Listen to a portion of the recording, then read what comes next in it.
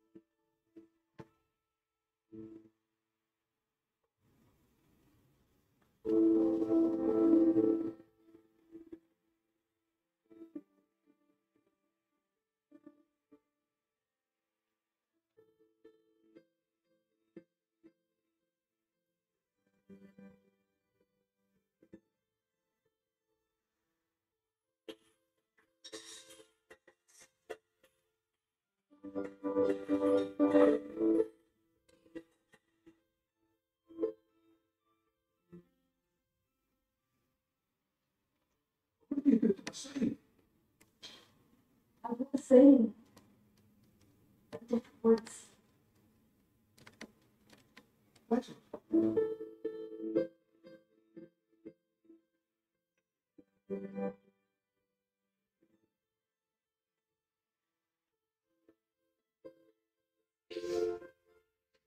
I found that video and I thought it really was a pretty powerful concept when it comes to the way that we speak.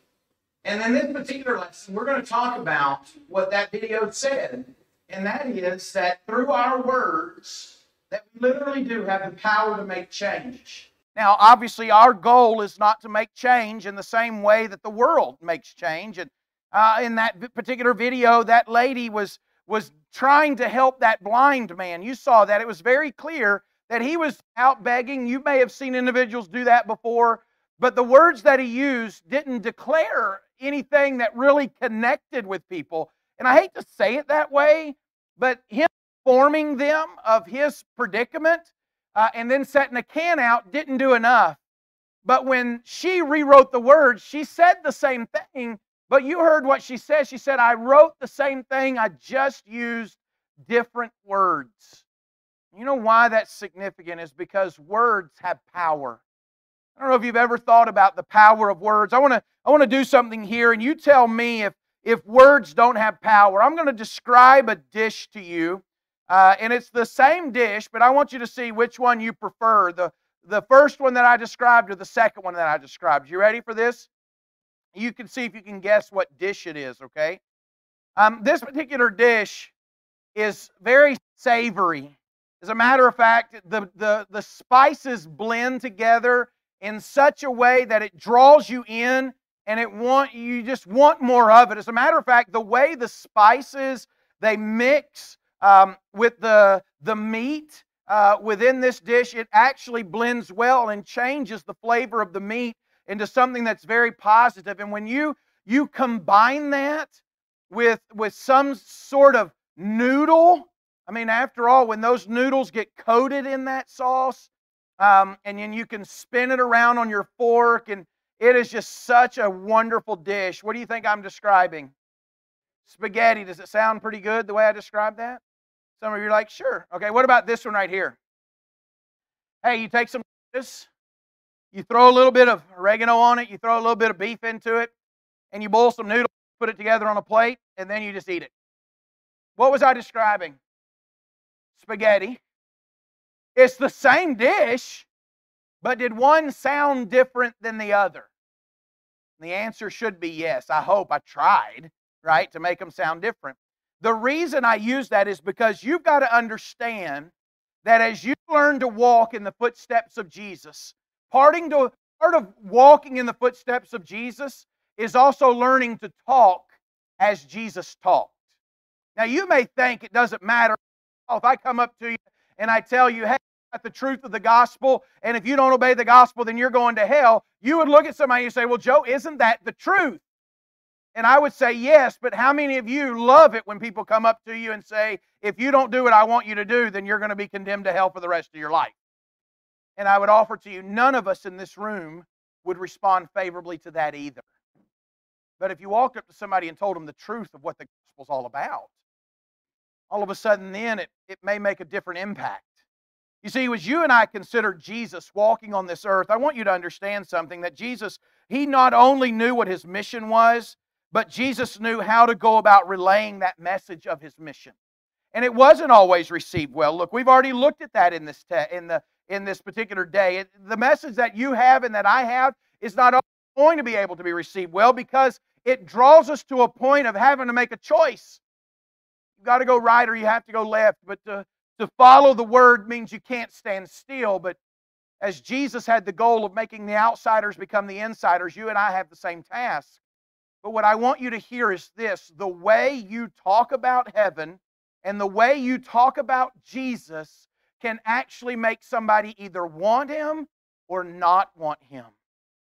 If you say this, I get to go to church, I get to go be with the church, or I have to go to church, are those the same things? What does it relay to you if I say I have to go to church? What does that relay to you, young people? Which, by the way, I appreciate y'all not sitting up front. Appreciate y'all sitting in the back. Seriously, it was a great move. Yes, what does it relay? I don't want to go. I have to go. What else does it relay? I have to go to church today. What's it relay? You don't really like it. What else? What would you say? Anybody? Yes. I have no choice. Yes, sir. Well, if I say I have to go to church, I would love to say that would say I love it, but it sounds more like I have to go, right? Like I have to eat my broccoli. I have to eat my peas. I have to finish my plate before I get dessert. My mom says I have to clean my room before I can play video games, right? You understand that. But if somebody says I get to do something, what does that relay? Yes. I love to do it, and it's a gift. What else? See, y'all just got bonus points. Yes. It's a privilege. I get to what? It's a choice. It's a choice. Yes. It's a decision. That's right. Yes. You like it and you want to. Seriously, thank y'all for moving up. I do appreciate that. It makes it easier not to speak to empty chairs. Thank you. You're right. Now, here's what I want you to understand. There is a big difference between I have to do something and I get to do something. So when you understand that, you've got to start understanding then the words that you use to describe relationship with God, the words that you use to describe your mission of being a disciple of Jesus, of following in His footsteps, it really does paint a picture in the mind of someone. Because your words actually paint pictures. I thought this was interesting. I want to read this to you, right? Talking about shaping attitudes, outlooks, and purposes. There was a statement that was made in a book entitled 30 Million Words, Building a Child's Brain. And this particular book was dealing with the importance of regular conversation for the brain development of children. And it said this: no matter the language, the culture, the nuances of vocabulary, or the socioeconomic status, language is the element that helps develop the brain to its optimum potential. So as language can be used to shape the brain, to paint pictures, to shape attitudes towards something, then here's the question, young people. How are your words doing at shaping your friends' perception of the church? How are your words doing at shaping the way your friends view Jesus? The way your friends view a relationship with God?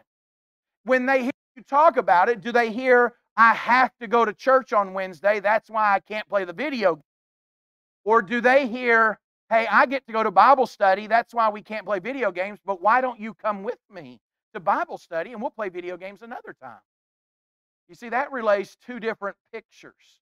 And so as you and I get into this one real quick, because we don't have a lot of time, I want you to understand something, that as you are following in the footsteps of Jesus, there is a conversion that should have taken place and a transformation that continues to take place, a metamorphosis, if you will, like a caterpillar forming a cocoon And then when the cocoon opens up, a beautiful what flies out? Tell me.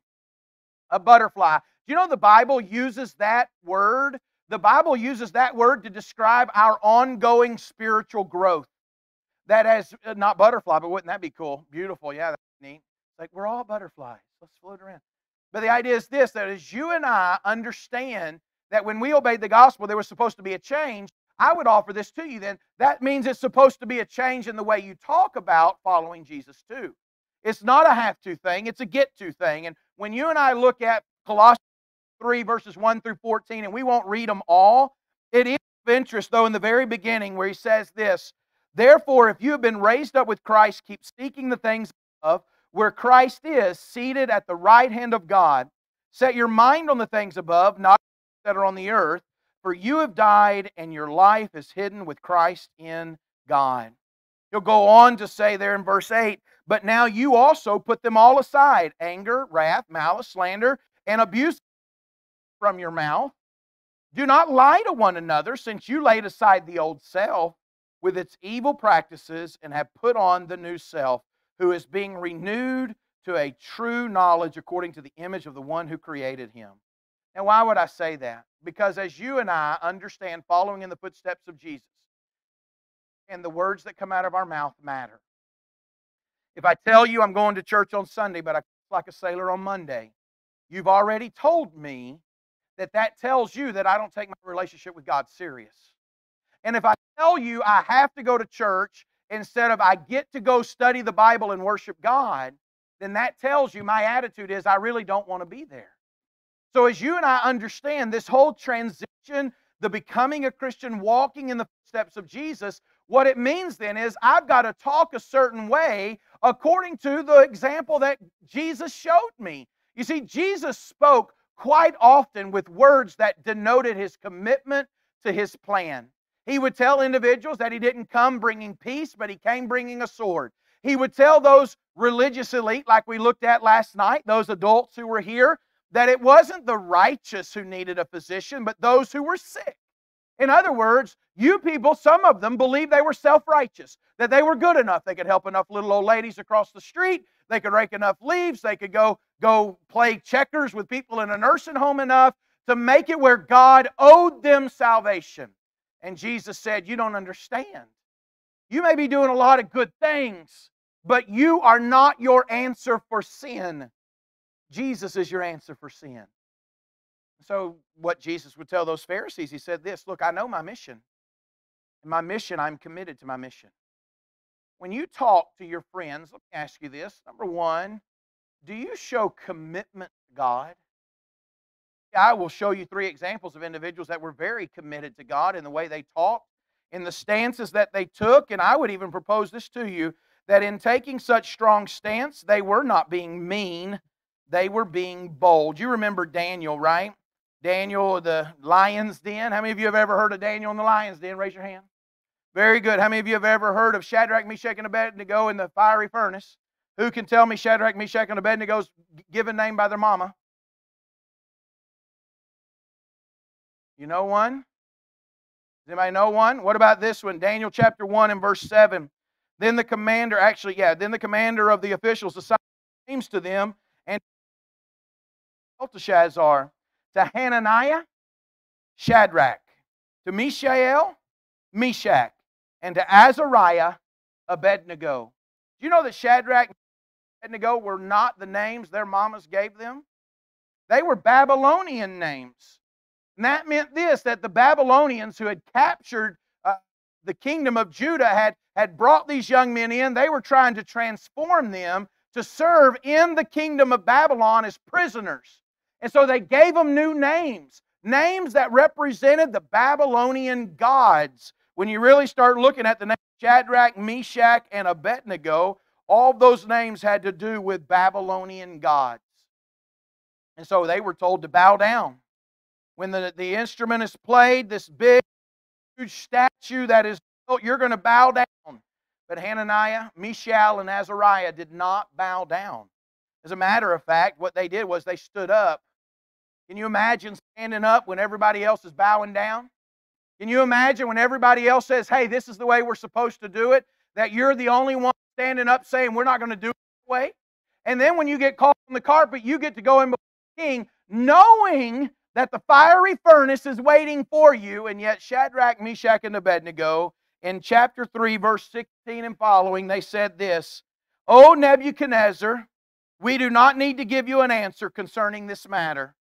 If it be so, our God whom we serve is able to deliver us from the furnace of blazing fire, and He will deliver us out of your hand, O king. But even if He does not, let it be known to you, O king, that we are not going to serve your gods or worship the golden image that you have."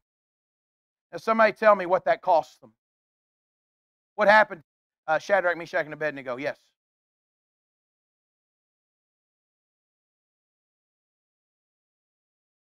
That's right. That's right. He said when they got thrown in the furnace, they didn't actually die. God protected them. And you're right. But here's what's great about Shadrach, Meshach, and Abednego learning to speak with commitment, right? They knew that that was going to cost them going into the fiery furnace. Here's what's beautiful. They knew that God had the ability to deliver them from the fiery furnace. But into the fiery furnace knowing that He would deliver them in the furnace. For all he knew, they were going to die. And God was going to take care of them in eternity. So their statement was one of bold conviction, not one that was any misconception that their lives could have been taken. But what Shadrach, Meshach, and Abednego said is this, "I'm able. Our God is able." I want words of commitment. When you look over at Acts chapter 4, you find Peter and John before rulers and the high priest, and they were warned not to go about preaching anymore Jesus. And in Acts chapter 4, verse 19, "But Peter and John answered and said, whether it is right in the sight of God to give heed to you rather than to God, you be the judge, for we cannot stop speaking about what we have seen and heard." In other words, they said, "You quit preaching Jesus right now." And they said, "We can't." Like a prophet of old who said, "If I even tried, it would be like fire in my bones. I can't." So you may go ahead and stop. You may go ahead and beat me. You may go ahead and do what you got to do. But the reality is I will speak words of commitment. Even over in Job chapter 9, I won't read this one in its totality, but sometimes our words of commitment come when things are easy. You ever notice that? You ever notice what it is to talk big when you're amongst Christians? On a day like today, you know we're all trying to be what God would have us to be. And so we're having fun. We're studying God's Word. Young men are leading us in great songs. Young ladies are singing out. I love it. It's really easy to talk about God today.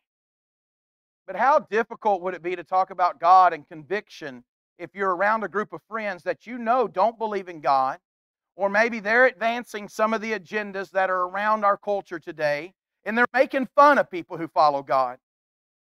It'd be real easy kind of just to be a chameleon. I've oftentimes said teenagers are chameleons. Do y'all know what chameleons are? What's a chameleon? What's a chameleon do?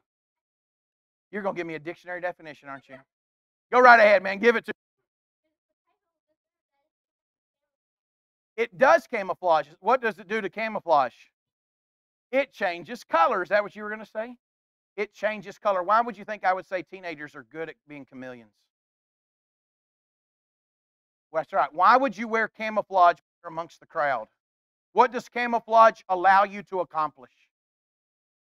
I'm unseen. I fit in. I will not get chewed up and spit out by the group of teenagers that disagrees with me. A lot of times it's easier for God's people to wear camouflage in a culture instead of stand up and stand out. And I want to tell you, you're amongst people here, it's easy to be God followers. My question is, how are you doing out there? Because Job would talk about words of commitment when it came to being in pain, when it came to, was it costing him, when he would lose everything. The idea is, shall we indeed accept good from God and not accept adversity, was not in the absence of pain. It was said in the midst of pain and suffering. He had lost loved ones. He had had his material possessions taken away. It wasn't fair, and Job speaks words of commitment in those times. So number one, what I want you to understand is this. When you and I learn to speak like Jesus, Jesus was very bold in what He came here to do. He would even say that He came to do the will of the Father, to speak the words that the Father gave him. He wasn't going to back down even in the face of being disliked and persecuted himself. It wasn't that he was mean, though. And that's what I want you to understand. Even when it comes to the speech of our Savior, you and I are talking about walking in His steps, then you and I have got to speak words in love. Now, here's the deal. Look, you say, Joe, that's twice you've mentioned love. We're ready to hear, something else about, give them the gospel. We're ready to hear you got to be honest with people. And here's what I want you to hear from me. I'm all for that too. I even would say that giving somebody the gospel is love. But I also difference between hitting somebody over the head and somebody understanding that you're telling them the gospel out of love. There's a difference in that. And your words can oftentimes reveal that difference. You ever had somebody come up to you, maybe not because all of you are in great shape.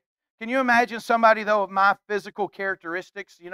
I tell people all the time I'm in shape, by the way. Do you know round is a shape? I'm in shape. I don't need to get in shape. I'm in shape. If somebody says you need to get in shape, that means different shape. Like, what do you want me to be? A square? I don't know. Kind of like in round, But either way, the idea is this, that some people may come up to you and say, you're fat, you need to lose weight. And then somebody else may come up and say, look, Joe, I want you to be around for a long time. How about you not eating 3 chocolate chip cookies? Just eat 1.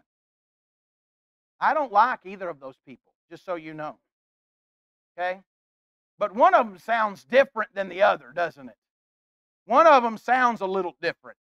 Now, here's the deal. You can go up to somebody and you can say, look, if you don't obey the gospel, you're going to hell. Or you can go up to somebody and say this, look, Jesus died on the cross so that you and I could live in eternity. When you die, something's going to happen. I want you to go to heaven. That's a different way of saying the same thing. Just like that video, she said, I said the same thing, I just used different words. Sometimes the words you choose can shape attitudes and opinions.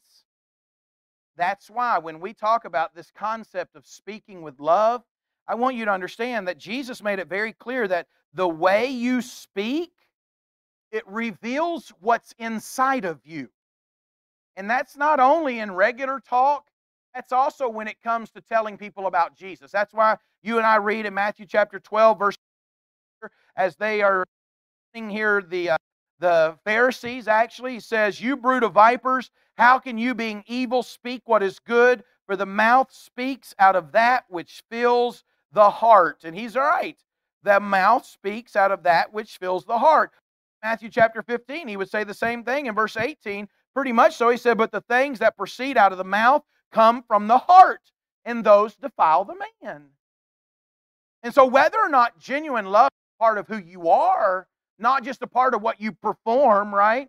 You show up and you have your Christian face on. You may, you're like, hey, we're on a mission trip. We got to get, be a certain way. We got to show ourselves a certain way. And you come up and you have that fakeness about you of, hey, you know what? We're here with so-and-so Church of Christ. And I'm not suggesting that you can't do that, but here's the reality. I want to know whether or not it's real within you before I want to listen to what you say.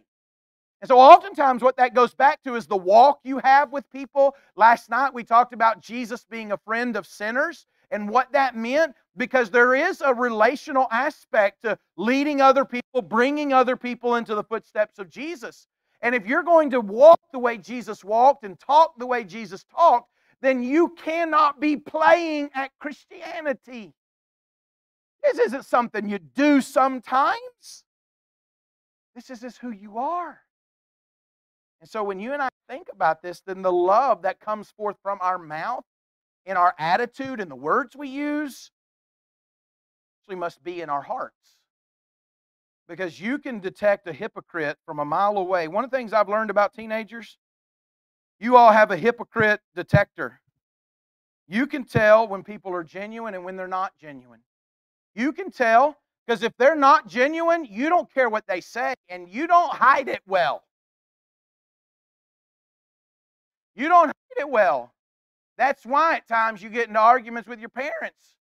Not because you said something that was unintelligent, which you do often, but it was that you didn't hide your emotions well. You said, Joe, are you saying I should hide my emotions? I'm saying you probably shouldn't have the emotions.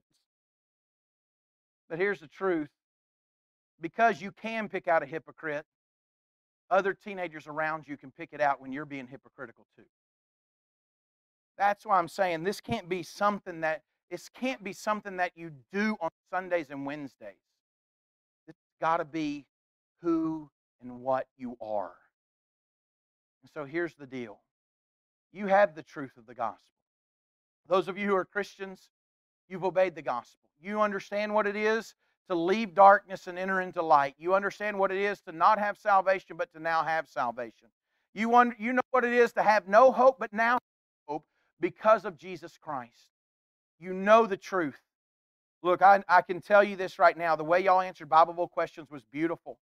You can know the truth. You can study the truth. But here's what I want you to hear. Ephesians chapter 4, verses 14 and following. The Bible says this. Actually, yeah, chapter 4. Is that it? Verses 14 and 15? Yeah.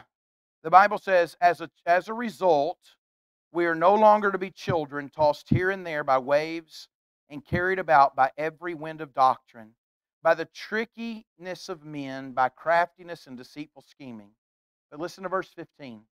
But speaking the truth in love, we are to grow up in all aspects into Him who is the head, even Christ. I wrote here, the truth is what I tell you. In love is the attitude that I let flow through my words. Right? I can tell you the truth, but it not be in love. I can tell you the facts, but what I want you to hear is this. Jesus wasn't just about facts. Jesus was about bringing people to a desire to want to choose to follow his Father. And so when you and I think about following in the footsteps of Jesus, what I want you to hear is this. Words of commitment. How are you speaking about following God? Because I don't hear Jesus. Can you imagine? Talking about walking in the footsteps of Jesus. I cannot believe that I have to die on the cross. I cannot believe that I have to be whipped. I cannot believe that He's making me do this. Can you imagine Jesus saying that? I can't either. And the reason I can't was because Jesus wasn't so into this. He was fully committed to this. And in so doing then, the attitude and the urgency of bringing other people to follow, because He understood the necessity between salvation and damnation. He understood the difference between life and death, was so serious that He would plead with them. And that's what the Apostle Paul would say, is that as he talks to people, he wants to draw them in. I find it quite interesting when the Bible talks about the words that we choose. I want you to listen to this because your words have great power. Proverbs chapter 15, verse 1 says this, a gentle answer turns away wrath, but a harsh word stirs up anger. Do you know the words you use can either diffuse a situation or it can escalate a situation? And the same is true when you're trying to bring people to Jesus. Ephesians chapter 4, verse 29, let no unwholesome word proceed from your mouth, but only such a word as is good for edification. That means building one another up to the need of the moment so that you will give grace to those who hear. And Psalm 19:14, let the words of my mouth and the meditations of my heart be acceptable in your sight, O Lord, my rock and my redeemer. In other words, the words that come out of your mouth, they can either be acceptable to God or not acceptable to God. And what I want you to hear today, young people, is this, that in walking in the footsteps of Jesus, you've got to talk the way He talked in order to show people what He showed people. Because just having the truth is not enough. It's not. It's like the individual who continues to seek the approval of his father by working hard, but he never gets the approval. Well, it very well may be true that he didn't work up to this father's standards, but that father, in revealing the heart in his words, destroys the son. An individual will work hard to get straight A's as a freshman year of college because he wants to garner his father's admiration and his father's compliments. He calls his father to ask if he's proud of him, and Dad replies, I'll have to call you back soon, son. I'm busy. The boy feels rejected. Why does he feel rejected? because the Father never gave him words that affirmed him, nor words of love. The power of words, it really does have the power to repel or the power to draw. It has the power to paint the appropriate picture or the power to have people walk you by. So I wanted to bring you back to that video. What made the difference? There were a lot of people who were passing by that poor baby. The truth, but people still passed by. When the lady changed words so that it made a connection with people, that I said the same thing, I just used different words. Young people, that's what I want to challenge you with in this lesson. As you walk in the footsteps of Jesus, understand the way you talk about your walk matters. Let's pray, and then we're going to break out. Heavenly Father, thank you so much for the opportunity to be here, to enjoy this time of study. And now, Lord, I pray that as we break out into small groups, that you will bless the conversation. I pray these young people, that at this point in time, they feel comfortable enough with one another to really open up and to have a good conversation. I pray that these are good times for them, that they will grow, and that much will be accomplished for your wills. In Jesus' name we pray, amen. John?